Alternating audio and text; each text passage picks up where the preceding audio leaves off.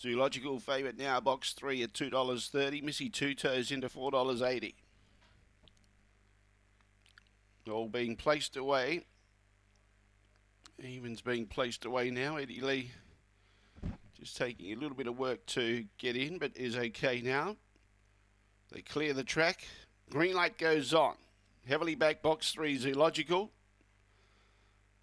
Away and racing. Zoological began okay. Missy Two Toes began very well out wide. Van der Allen on the inside. There's back near the tail end of the field. Missy Two Toes going strong in the centre. Now trying to make ground with Iroquois Lady. Joffa's Galaxy. There's a few chances here. Going to the front, Iroquois Lady. Iroquois Lady goes on to beat Joffa's Galaxy. Third was Eddie Lee. Then Missy Two Toes. And the favourites finished at the tail end of the field. Van der Allen and Zoological together.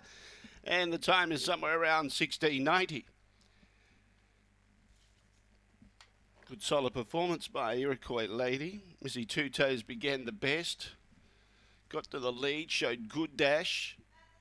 Van der Allen was slow away, then copped the check when Eddie Lee went across in front of it. Zoological was there with Iroquois Lady, but Iroquois Lady showed a bit too much speed for Zoological, who then got slightly impeded by Joffa's Galaxy, but Iroquois Lady too strong, too strong.